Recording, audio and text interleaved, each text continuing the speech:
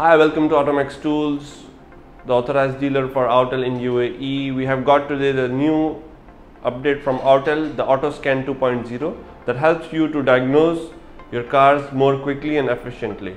If you want to use this feature, you should update your Maxisys 909 and the firmware of your VCI. This is supported in the Maxisys 909, 919 Ultra, Ultra EV, Maxisys 906 Pro and Pro TS. If you have it, you can just update your system program and update your VCI and you will be able to use it. If your subscription is expired, you can always contact us to upgrade your subscription. To use the AutoScan 2.0 in your Maxisys tablet, make update of the system program and OS in your Maxisys tablet and update the firmware version. Let me show you how to do it.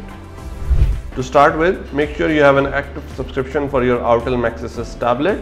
Update the software version to its latest. Further, connect the USB cable to the VCI and the tablet. The firmware version should always be updated with the help of the USB cable to have a stable connection. Further, go to VCI update and make the firmware update for your VCI. Click update now. Make sure to have a Wi-Fi connection when you are doing the firmware update. Do not close this page when the firmware update is going on, as it might affect your performance of the VCI. Once the firmware update for your VCI is done, we are all ready to diagnose the vehicle.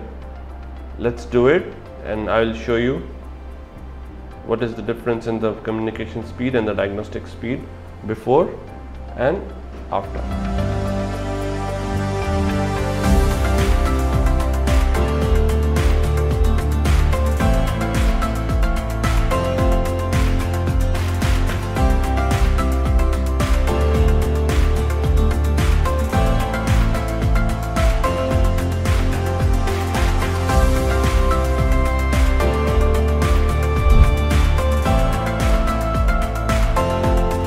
Hope you like this video. Comment in the section below once you use this AutoScan 2.0 with your Autel Maxisys tablet.